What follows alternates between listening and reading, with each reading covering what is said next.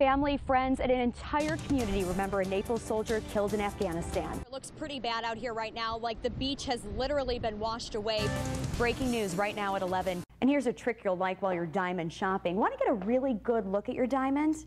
Take your magnifying loupe, hold it up to your phone, get in nice and close till it's in focus, and then take your perfect picture.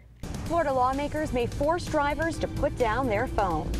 I'm NBC2 investigator Jennifer Trammell. Tonight, new developments when it comes to a new ban on texting while driving.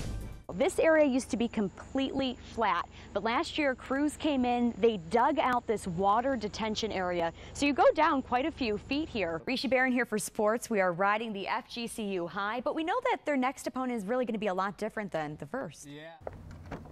Another telltale sign, rust on the gas or brake pedal. Check for dirt or debris under the dash. And an older vehicle with a brand new interior, especially new carpet, is suspicious. The sirens are not a perfect solution. They're often on a tall tower, and a lightning strike can knock them out. Well, throughout the afternoon, people have continued coming here to lay flowers and just have a quiet moment to remember Staff Sergeant Sheldo, who to many of them was simply Mark. 2 fires at the same house just today.